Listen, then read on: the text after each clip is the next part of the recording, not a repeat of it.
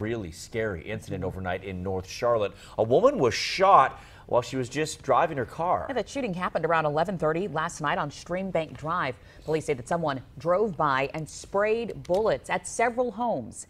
The victim was able to drive herself to the hospital, but police don't know if she was the target or a bystander. No word on her condition this morning. And one of the homes that was shot into was on nearby Prairie Valley Drive. That's about a block south of the Streambank scene. There are no reports of injuries. Police are trying to figure out if the shootings were random or if someone was targeted.